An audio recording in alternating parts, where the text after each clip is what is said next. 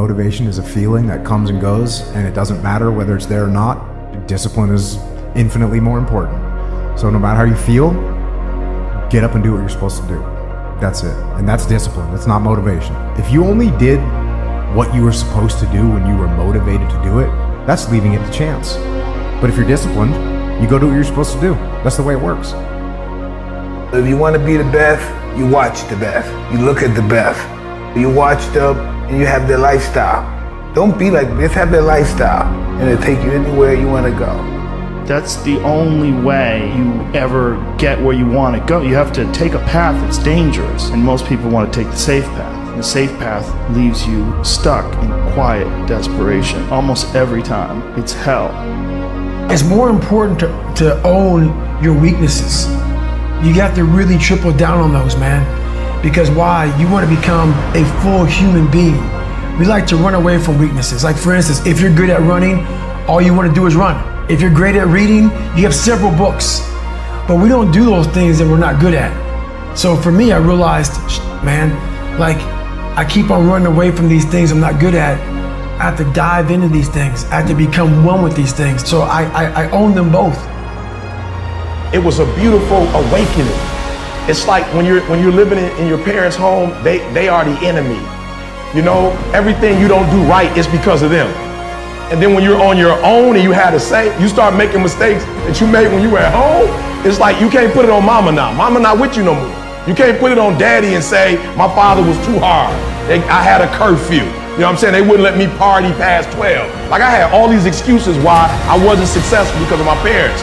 You finally have what you always wanted, control over your life, and you're getting the same results.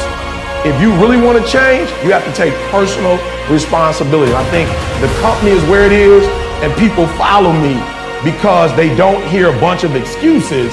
They hear, yo, E, you coming at me hard, but it's the truth. Like, I know what I'm doing wrong, and I just need to make the adjustment. So I would say personal accountability and personal responsibility is what took me from being homeless and a high school dropout to the #1 motivational speaker in the world.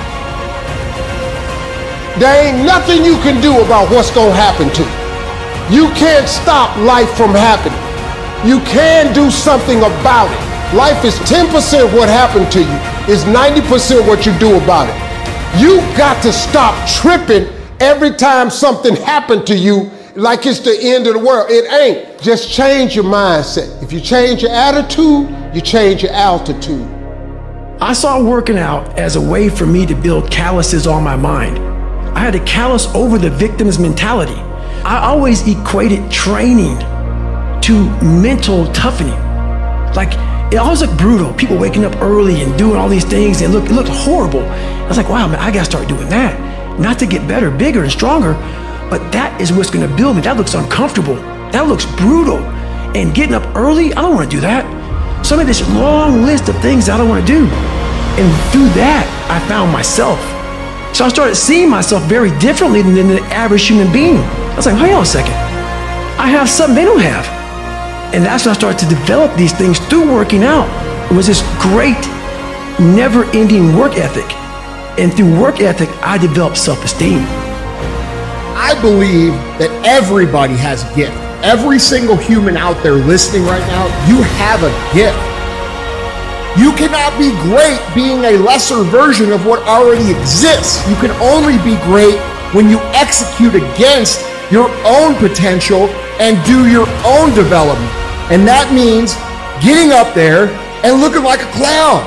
And it means taking little bitty steps forward every single opportunity you get. Make your luck. You gotta make your luck. And if you make it, if you keep putting forth the maximal effort, that luck's gonna come. You're gonna make your luck happen. We lie to ourselves. We don't tell ourselves the way things really are.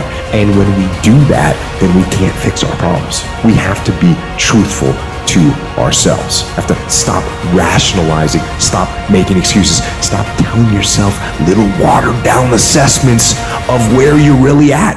Tell yourself the truth. Like and comment. Don't forget to subscribe.